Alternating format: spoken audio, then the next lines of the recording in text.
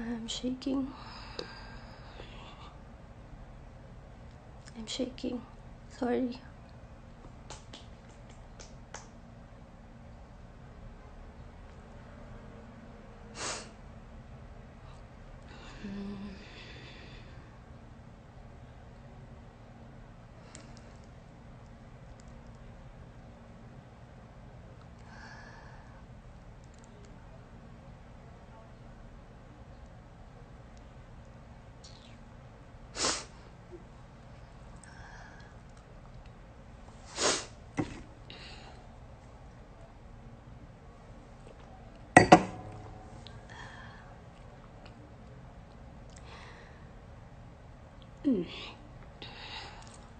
So, ayun. I just want to clear things out sa side ko.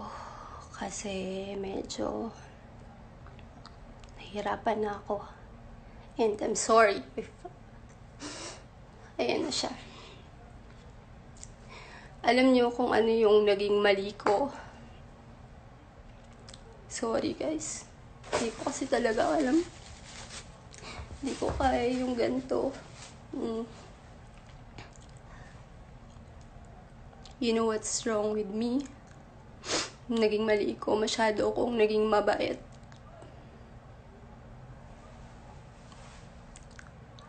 And maintindihan. To the point na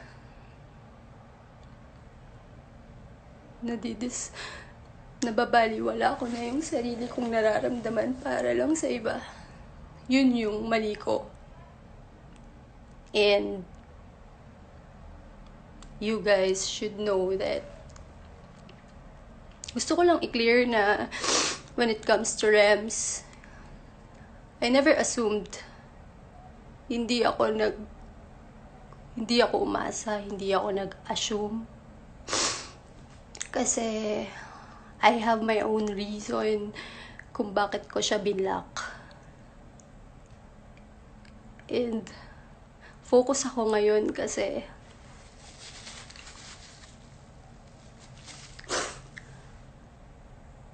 bakit? Nabingi ba kayo guys?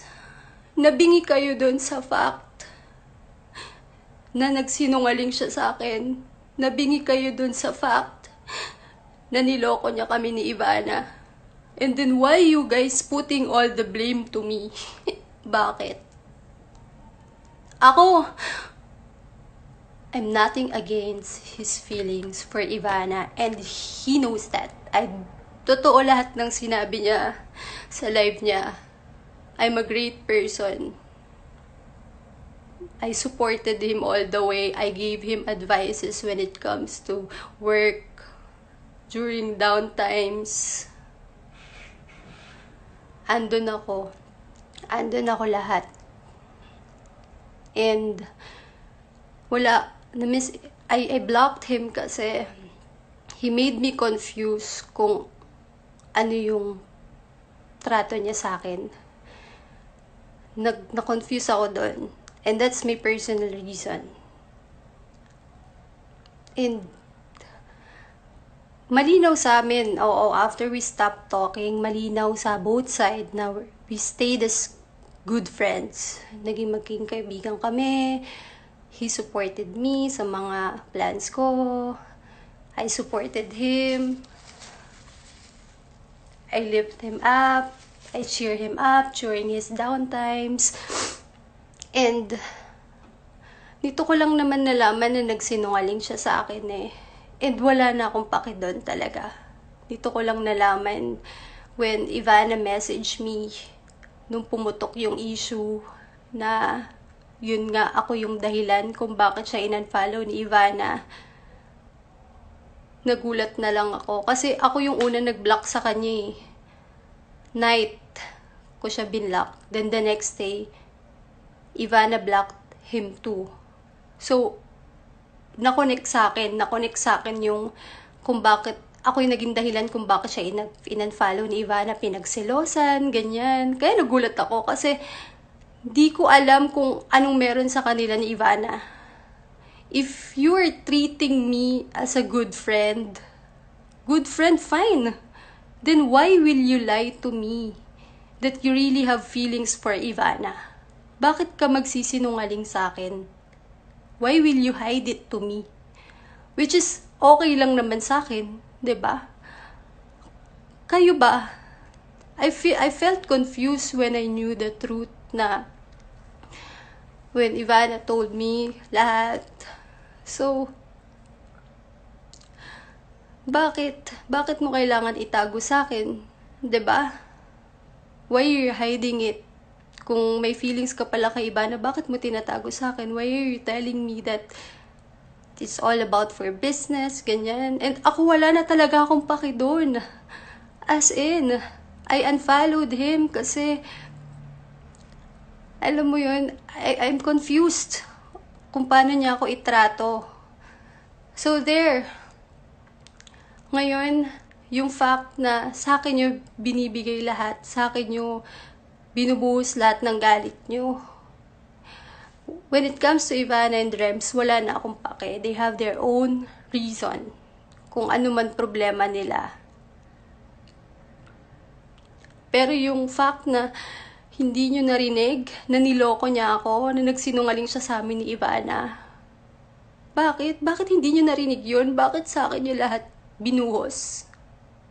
Na pati yung anak ko dinamay nyo. Alam nyo, wala akong balak magsalita eh. I was talking to my daughter last night. Sabi niya sa akin. Pinagsabihan ko siya. Kasi nakita ko ginagamit niya yung YouTube account ng lolo niya para mag-comment sa mga sa YouTube na my daughter is fighting for me. And she was calling na, Mommy, makukulong ka ba? Sabi niya. Sabi ko, no. Mommy, then why are they hating you? Bakit ka nila binabash when you know the truth? Why don't you tell them the truth? Ganyan. Kasi my daughter was there nung mga nagkakausap pa kami ni Rems. Nakikita niya nagkakausap kami. So, ayun. Ang point ko is, ano ngayon kung single mom ako? Anong meron sa single mom? Tell me. And being a single mom, I'm proud of it. Proud ako doon. And now, ang dami yung binabato sa akin na retokada ako, na single mom ako, alagaan ko na lang yung anak ko. You're degrading me as a single mom? Bakit? Never nanlimahid yung anak ko. Never nanlimahid yung anak ko. And those pictures you're showing me before, I'm proud of it. Because it sums up my life. It sums up my life, how I felt, kung paano ako bumangon as a single mom. Never nagutom yung anak ko.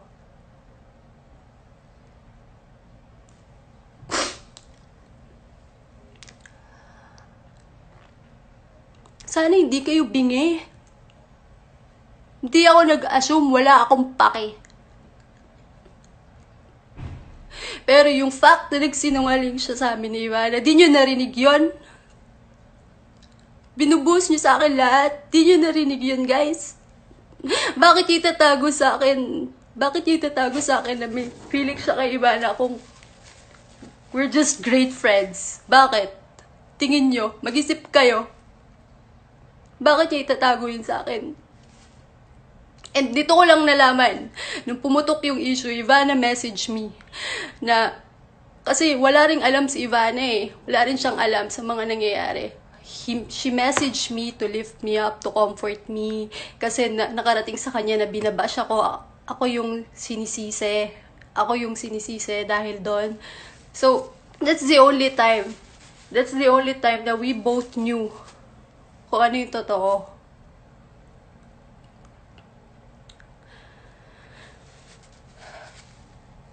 Ayun lang. I don't want to ruin anyone's life. Ayoko talaga. Ayokong makasira ng ibang tao. Pero, kung ako yung nasisira I was just asking Rems that time to clear my name. Na, baka pwedeng i-clear mo lang na hindi naman talaga ako yung rason kung anong issues nyo ni Ivana right now. And he did that, pero nagulat ako, nag-live siya ulit. Because I told him that I knew everything, lahat. I knew everything already.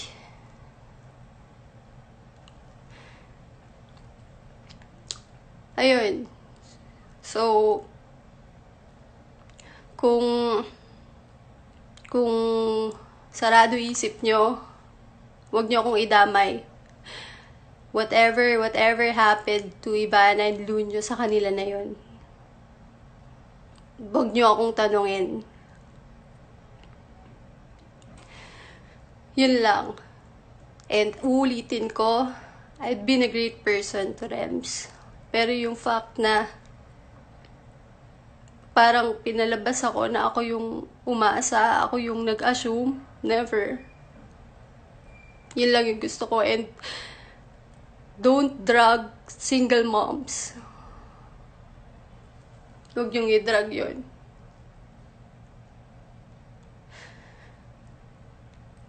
Hindi ako pasikat. Wala akong pake. Wala akong pake sa fame. Naka-private nga lahat ng account ko eh. Yun lang. So, sana na-record nyo, huwag kayong magbulag-bulagan. Huwag kayong bingi. He made me believe. He fooled me also, pero huwag nyo ako i-bash. Yun lang.